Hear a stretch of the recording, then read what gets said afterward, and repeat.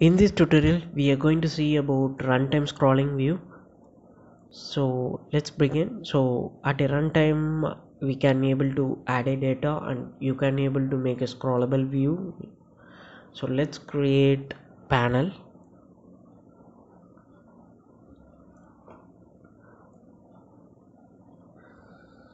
Okay, and then save the scene.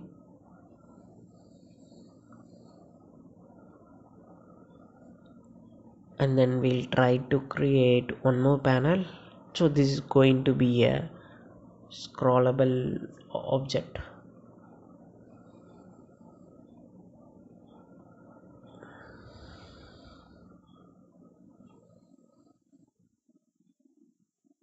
So just set the anchoring position of it,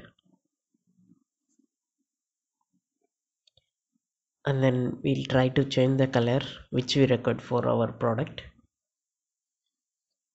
I mean for your product which you like to develop.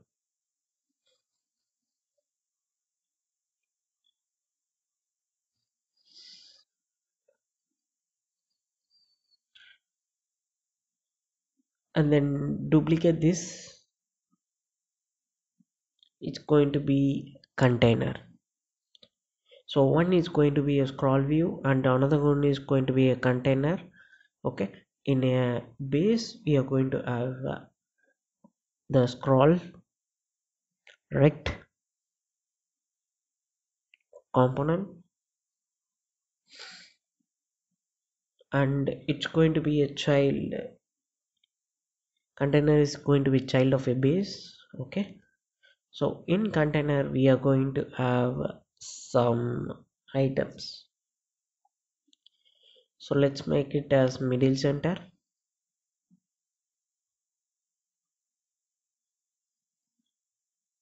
Okay, and then we added grid layout group.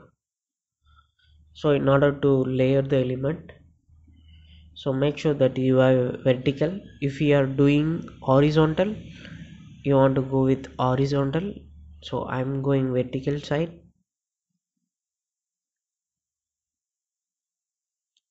So try to increase the size of a cell X and Y which is required, and then change the color of a item. So let's we add some text here.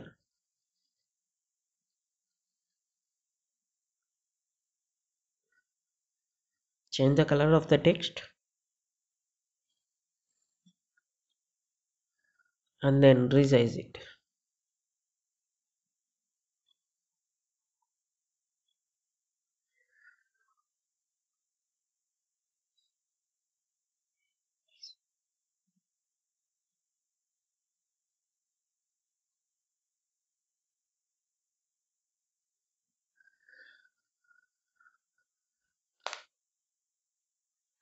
So let's have three data set here.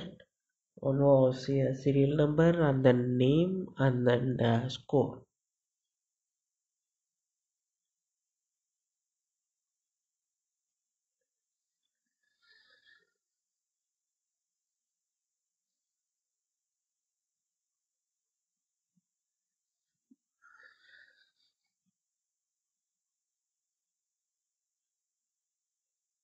And then score.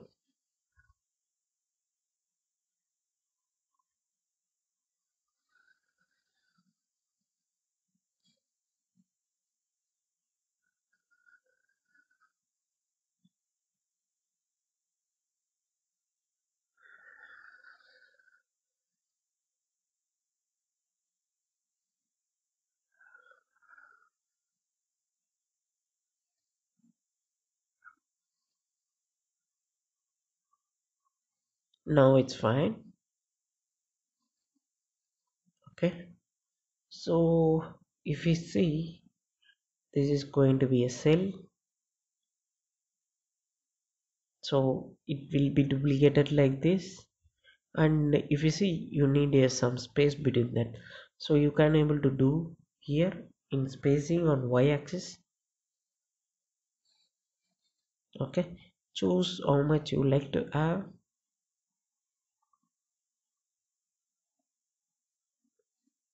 Okay, so you want to make sure that it need to be horizontal,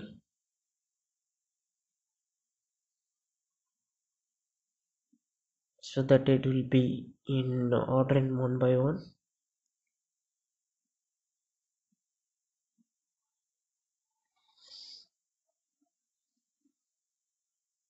So that's it. So we added this thing. Next we want to make sure that we need some scrolling system. Since we don't have any scrolling system, we are going to set that. So drag and drop the container and hit play. The scrolling is happening, but you want to make sure that you need to disable the horizontal, since we are moving in vertical side.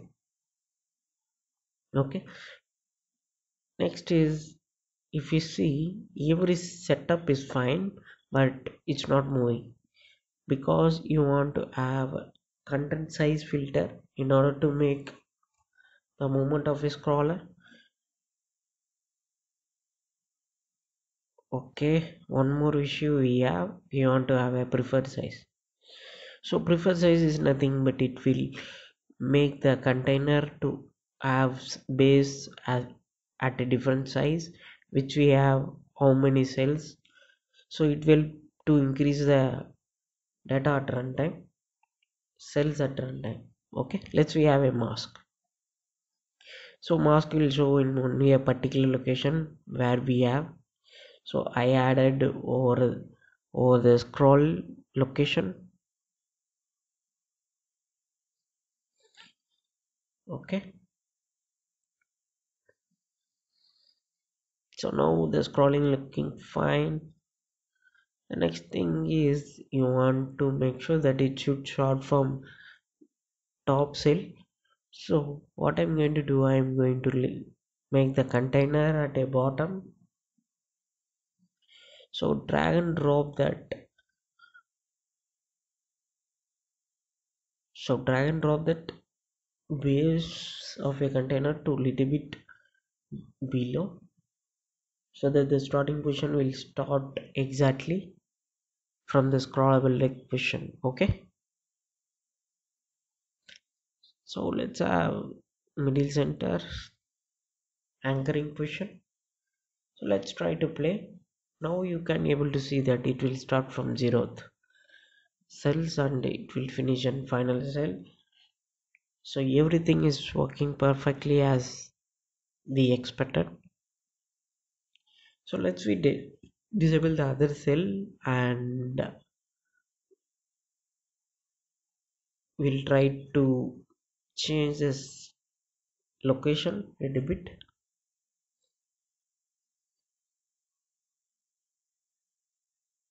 Okay,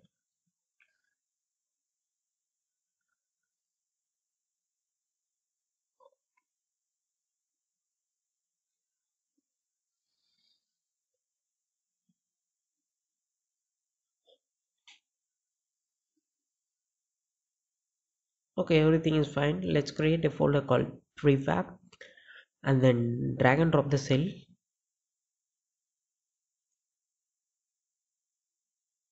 Okay, now let's create a script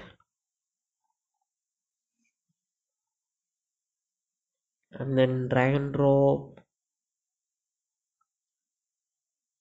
the script. Okay, open the script. So now we what we are going to do, we are going to generate a cell at a runtime so that we can able to see that scrollable will doing a dynamic scrolling system at a runtime while user moving the object. For example, data is pushed from a server, infinite scrolling cells, so you want to manage that. So in order to do that, let's we do one small test.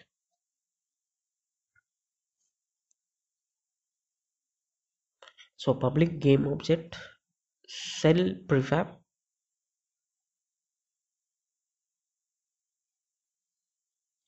So we are going to have a for loop. So it's going to loop the number of times which you like to initi initialize that prefab. Okay, so game object equal to instantiate of cell prefab. So object need to be in position. Object dot transform dot set parent. So here we want to choose where we want to apply that object. So it's going to be this dot game object. So I'm just assigning I need to be with this parent. So it's going to be a transform. Okay, so let's we make sure that okay everything is fine, and then I'm making the vector position. So if you see, it's going to be in container the script. So that's it. So and then drag and drop the prefab. So why I added in container means it will be very easy to get a parent, that's why. So now everything is fine. So whatever the value we given, so everything will be reflected. So till from 0 to 10, 11 values will be shown over there. From 0 to 10 means equal to 10, it will be total level cells. Okay, so let's try to change. Okay, in order to use a UI you want to implement the namespace UI. So we let's try to change some serial number dot text. I am going to pass I. That's it.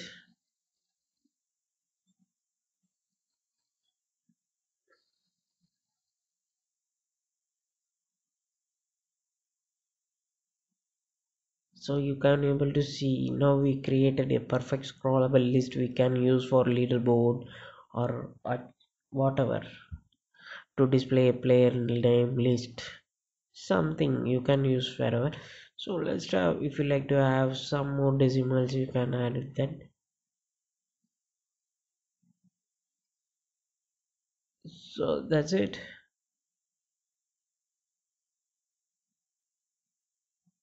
So if you think this video is very helpful for you, please hit subscribe to our channel and enable the bell icon. Thank you.